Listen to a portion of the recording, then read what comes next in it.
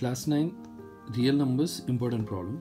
So here see 8 power 1 by 3, 27 power 1 by 3. We need to simplify this.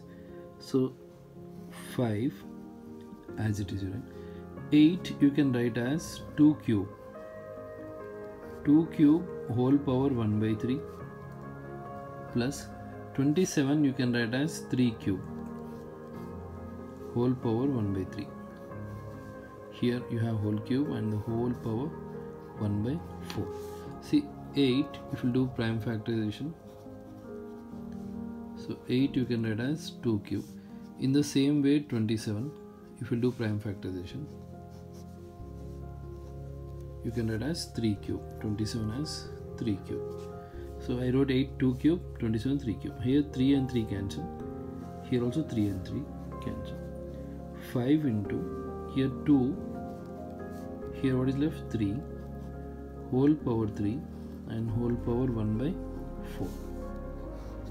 5.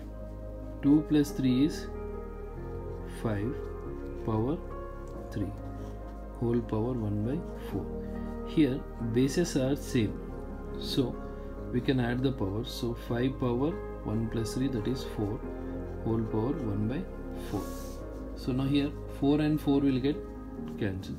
So you are left with 5 power 1. So the answer is 5.